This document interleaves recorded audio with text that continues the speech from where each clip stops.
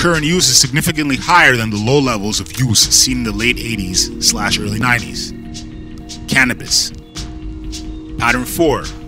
Prevalence shows only one peak in the late 1990s or early 2000s, or the late 70s for tranquilizers, followed by a decline and stability.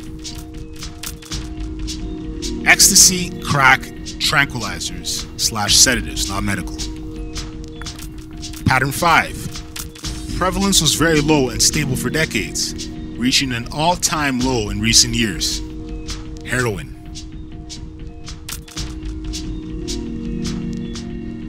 Track and emergent drugs. The OSDUHS regularly includes new questions about emergent drugs. New to the 2017 cycle was a question about illicit fentanyl use.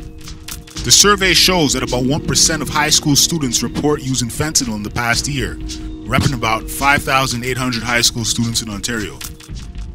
The OSDUHS began to track the use of synthetic cannabis, more commonly known as spice or K2, in the 2013 cycle.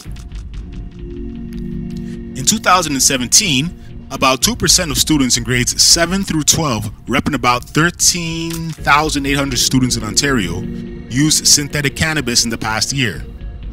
There has been no significant change in use since 2013.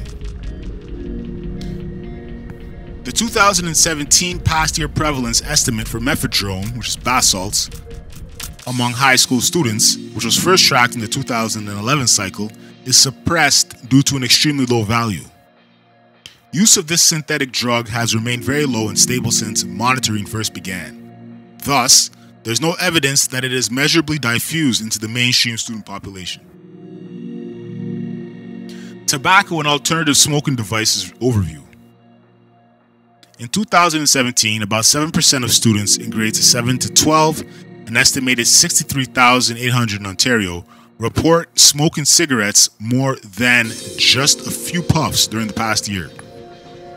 About 2% of students, an estimated 21,300, smoke cigarettes on a daily basis.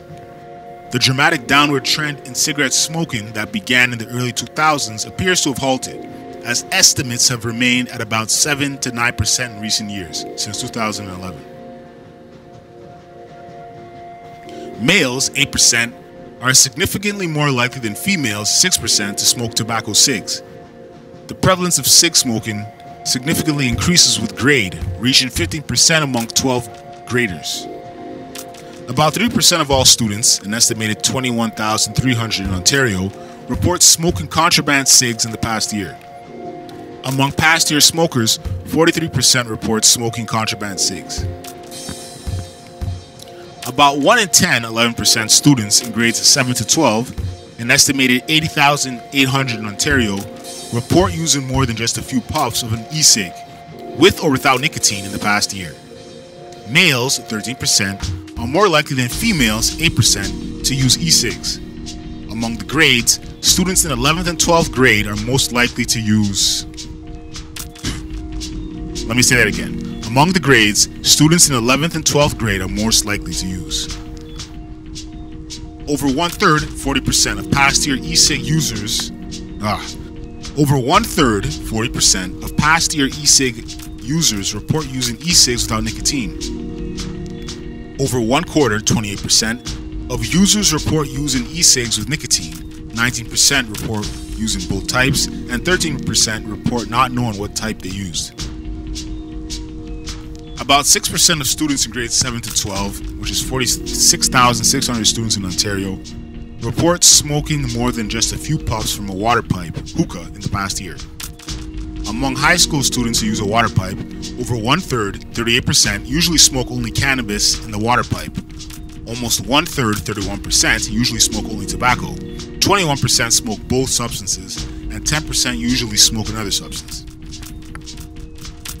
Smokeless tobacco, aka chewing tobacco, dipping tobacco, snuff, is used by about 5% of students in grades 7 to 12, an estimated 40,800 in Ontario, with males, 8%, more likely to use than females. The most common source of tobacco cigs reported by students who smoke is a friend or family member. The most common source of e-cig reported by users is trying one or borrowing one from a friend.